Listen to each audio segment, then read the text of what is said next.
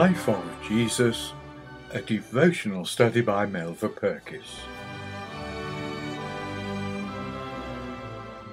Book 5, Chapter 2, The Feeding of the 5,000.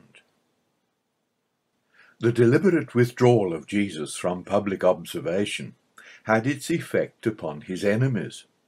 Mistaking it for weakness, they pressed home their attacks against him with greater vindictiveness. Their assaults exposed their own wickedness and called forth from Jesus indictments more severe and penetrating than anything they had yet heard. But in the absence of the constant impetus of his miracles, the charges of the scribes and Pharisees bore increasing weight with the curious and selfish elements of the multitudes, and they began to drift away. Even the wider circle of his disciples were repelled when his teaching assumed a more mysterious and deeper tone. All this did not happen suddenly. It gradually becomes apparent as we read the records of the second part of the Galilean ministry, which began with the news of the Baptist's death. Now Jesus is at the height of his popularity, that period when, whithersoever he entered, into villages or cities or country, they laid the sick in the streets and besought him if they might touch, if it were but the border of his garment. And as many as touched it were made whole.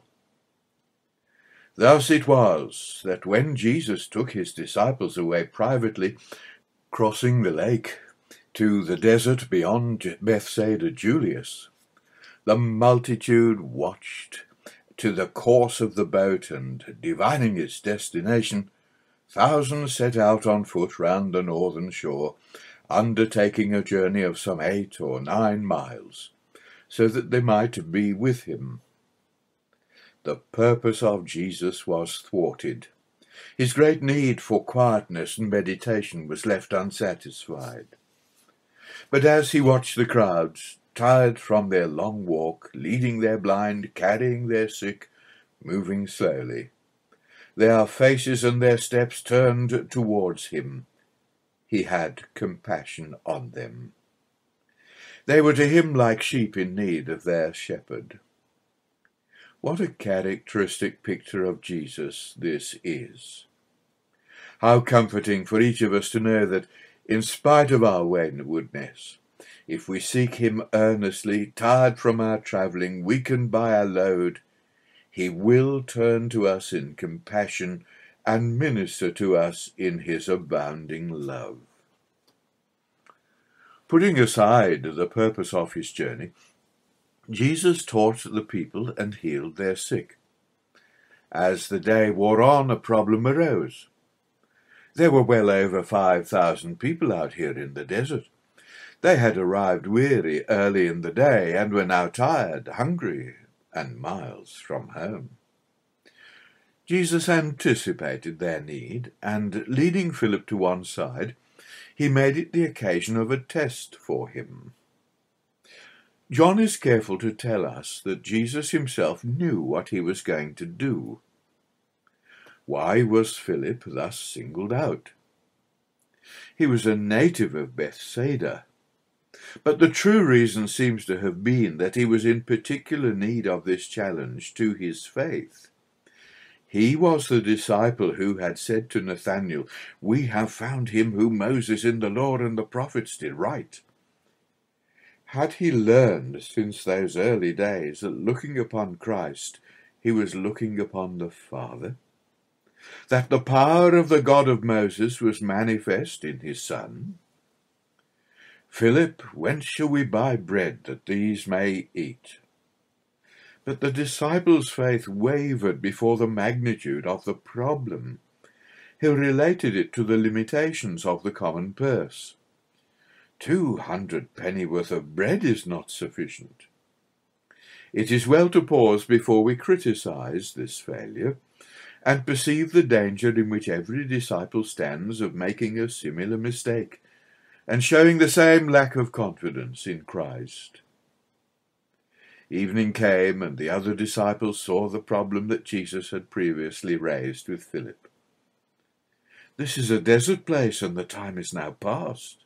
Send the multitude away, that they may go into the villages and buy themselves victuals."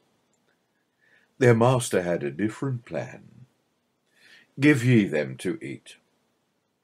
Though they had just returned from doing marvellous works in his name, these men, like Philip, could not take the suggestion seriously. They too had still to learn. Taking the 5 barley loaves and 2 small fishes from the youth who stood near, Jesus told the disciples to make the people sit down on the grass in orderly companies of hundreds and fifties. And offering his Father thanks and blessing the bread, he gave the morsels to them to distribute. 5,000 men, beside women and children, were satisfied with food, and 12 baskets of broken pieces were collected. Discussion upon the manner in which the bread was multiplied will yield little profit. All God's creative work is an appeal to faith to the thoughtful man.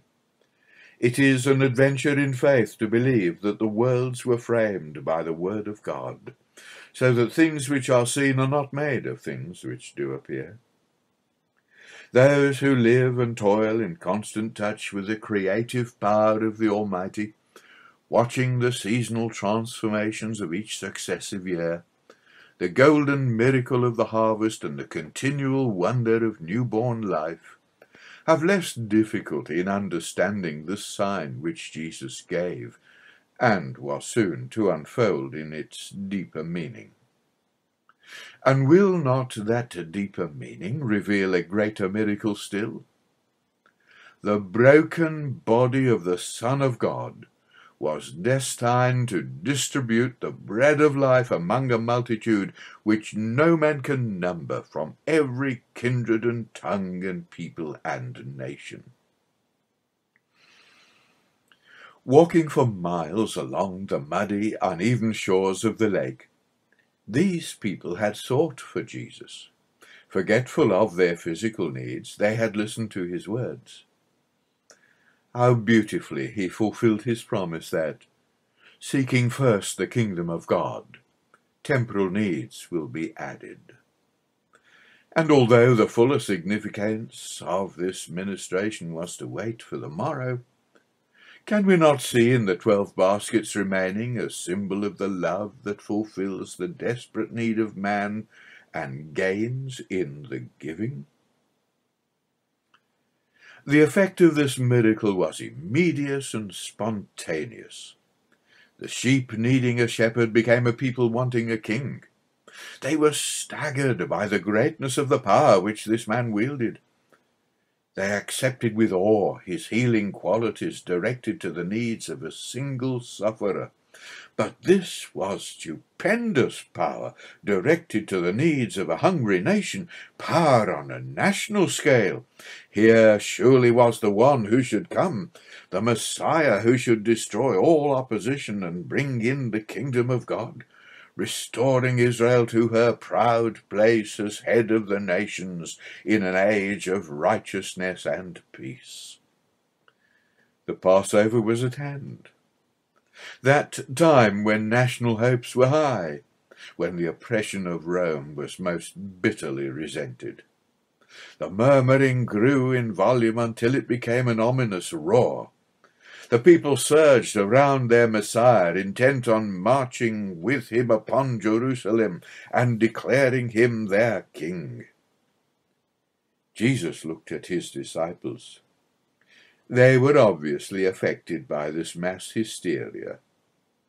Action must begin with them.